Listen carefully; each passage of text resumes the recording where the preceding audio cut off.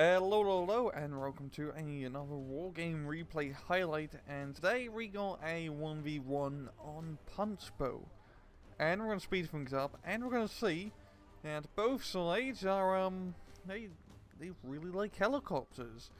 Let's actually introduce both sides first. What am I even going on about? Left hand side and blue playing this blue 4, you got Nolly.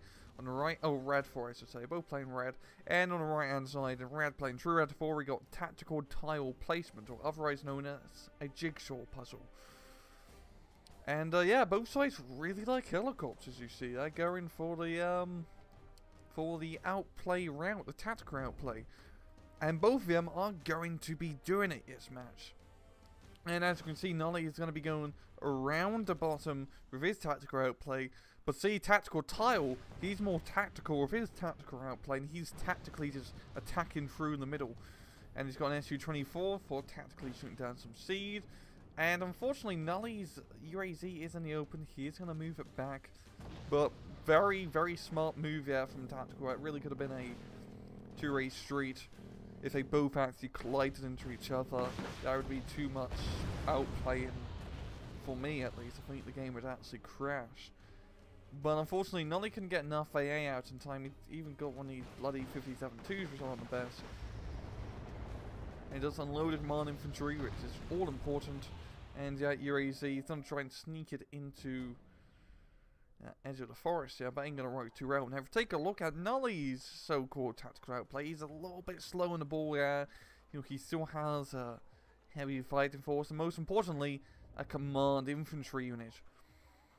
And as you can see, there's nothing really in Alpha. Heck, even the UAZ is taking a hike. I mean, he must know, yeah, a tactical outplay is coming for him.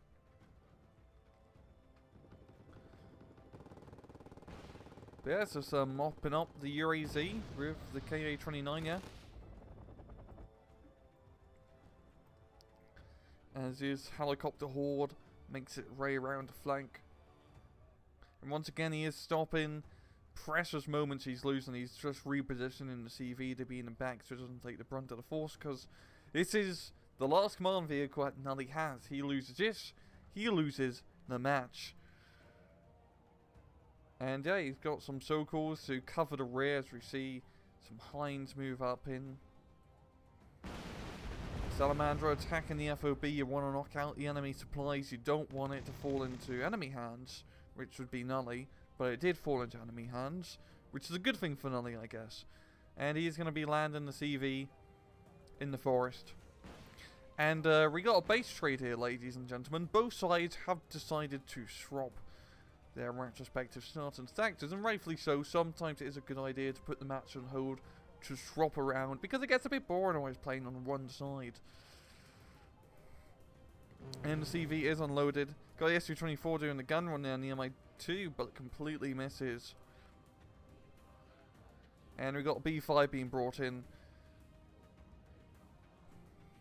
And as you can guess, he knows where the CV is. There's a big bomb coming down.